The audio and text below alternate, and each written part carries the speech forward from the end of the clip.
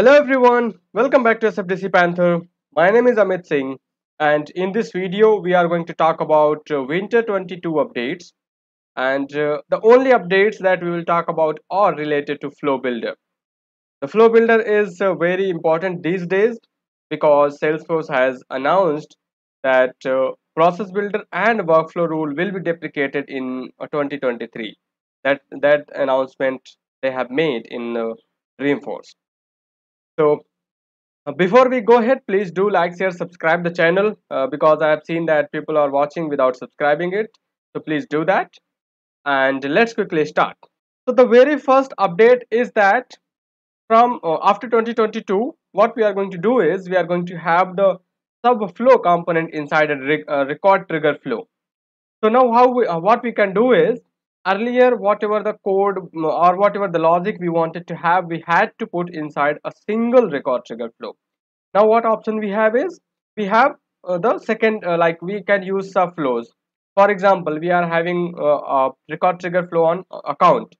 Whenever an account is inserted, we wanted to create an opportunity, we wanted to create a contact, we wanted to create some sort of task, and suppose that cases as well.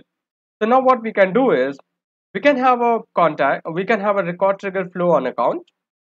Then we can call a subflow for opportunity. Then we can call subflow for account, subflow for contact cases. For single, like for every separate operation, we can call the subflows. I'm also going to record the videos for every single feature in the coming videos, so you don't need to worry about that. I will show you this one. So to show the demo, I'm using a pre-release org because Winter 22 is still not there in developer environments. That is there in sandbox, but that is not there in developer environment.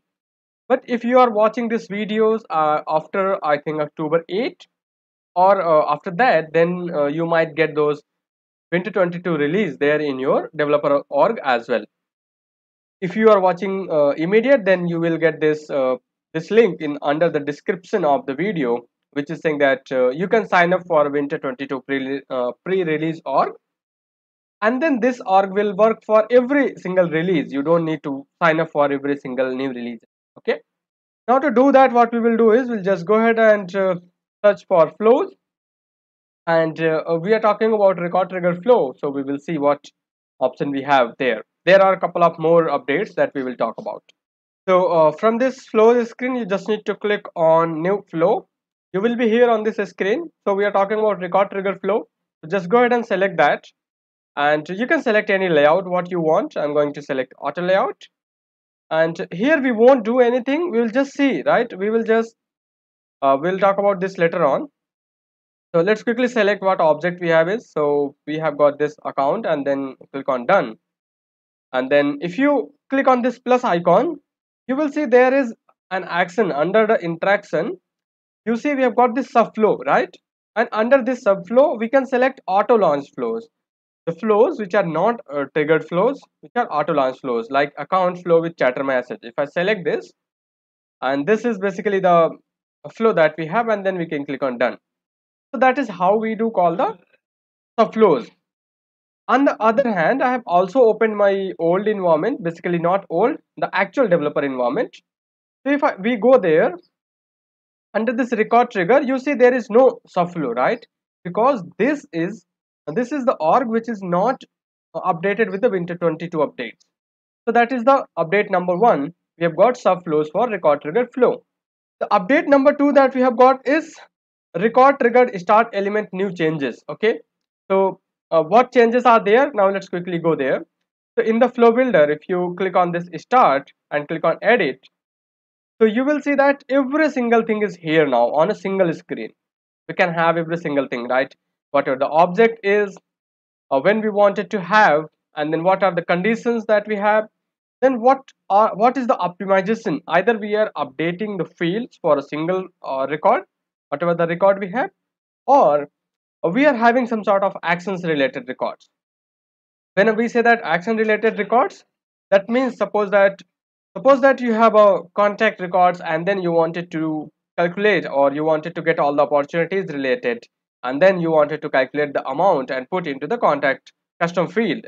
that kind of thing is there. If you wanted to have asynchronous path means you wanted to run your flow some whenever the resources are free.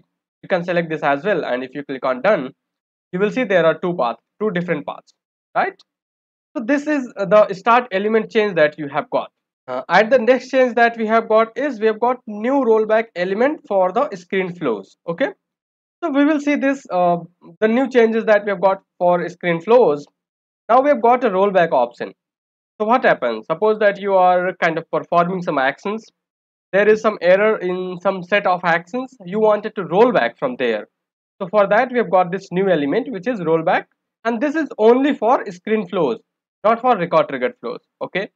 So if you go there in the flows and then again click on new flow, this time instead of selecting record triggered flow, we will select what screen flow is, and then we will talk about that rollback options as well. We'll select screen flow. Let's select free from this time.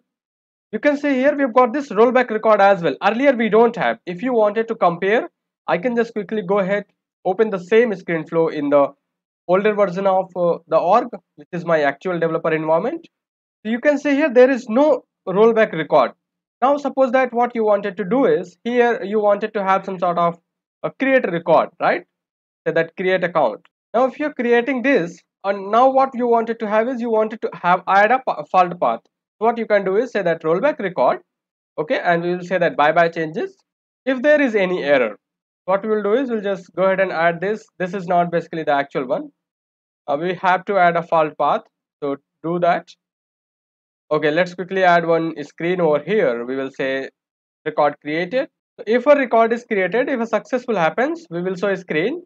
If there is any error, we will say that okay, bye bye changes, and from there what you can do is you can again get back to your changes from where you are creating. Actually, this is not the ideal scenario. We will talk about this as well in the coming videos, but this is the new change that we have got in 2022. The next change that we have got is now we can configure the batch size for the scheduled path in our record triggered flow, right? So when we talk about batch size, like earlier there were a lot rumors around how the how the flow is basically running in the bulk mode, right? So what Salesforce has given in the winter 22, they came up with an option where you can have a scheduled path, and we can uh, put the batch size, how many records we wanted to run at a time.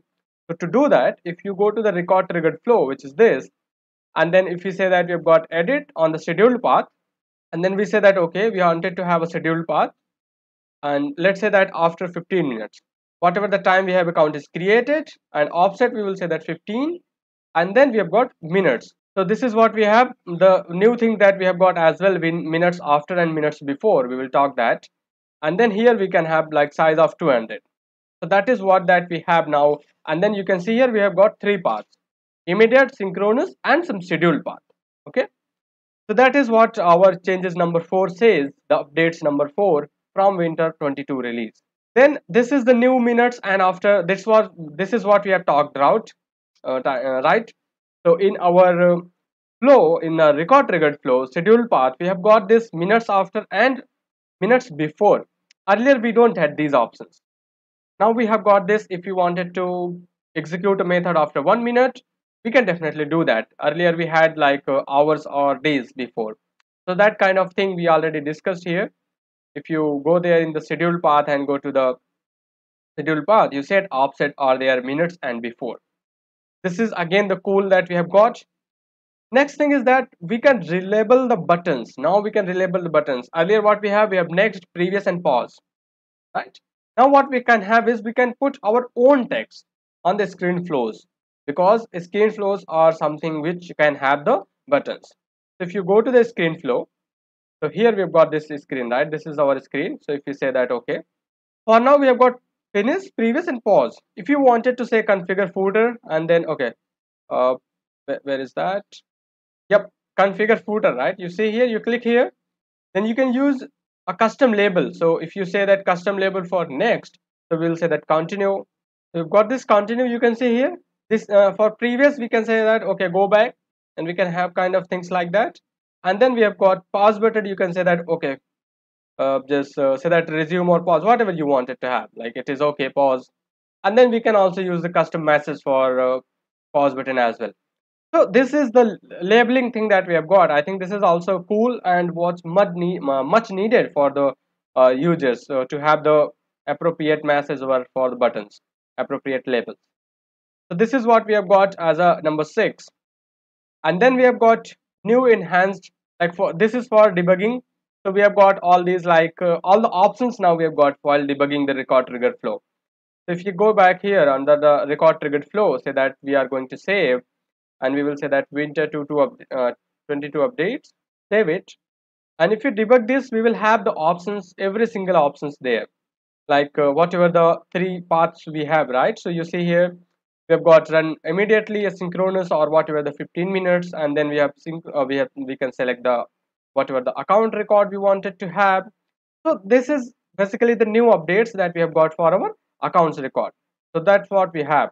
Then we can this is already there, this was already there, so we can have that. So that is how basically this the thing is working as a part of our debugging. And then there is one last and important element is that we have got outbound message as well. Earlier, like before this winter 22, we were not able to send the outbound messages without without workflow rules, but now we have got this outbound message as well. So to do that, to see that outbound message, you must need to have an outbound message for an object where you have created your record triggered flow.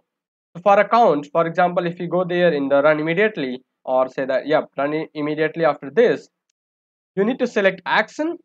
And once you select the action, if you have an outbound message, you will see this outbound message. And this is only going to appear if you have created an outbound message for your account object. So this is what we have got, like send account to pipe dream. This is the outbound message, and I click on done. And then you can have add a fault path, and then here we can have this whatever we want to have, just to do the error handling.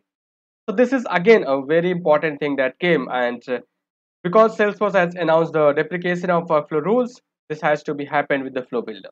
These are some cool updates that we have got related to the flows on the winter 22.